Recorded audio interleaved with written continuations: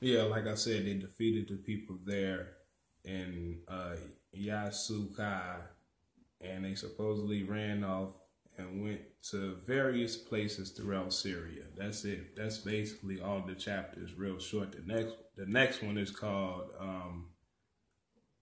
the Battle of Fee within Jordan, or the province of Jordan, or something like that. That's the next one.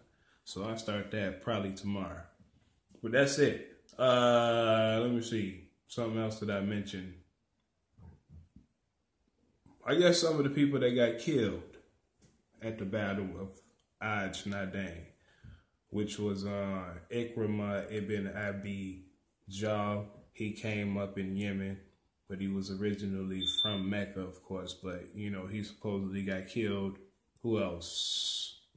Aban ibn Sa'id. He also came up in Yemen. He was in a mill within Sanaya when al-Muhajir was given Sanaya by Muhammad. It was al-Muhajir and then Khalid ibn Sa'id under him, but Aban ibn Sa'id was in the mill. So was Mu'ath ibn Jabal. That's the history of him. But he supposedly died at this battle also in Ammar ibn Sa'id. Now, I think he was somebody that, like a governor over a northern province or district of Najran. I got to go back and recheck that, but I think that's what he was. But he was another person that died. But that's it. So, yeah, 3 parts. I'm finna go to bed.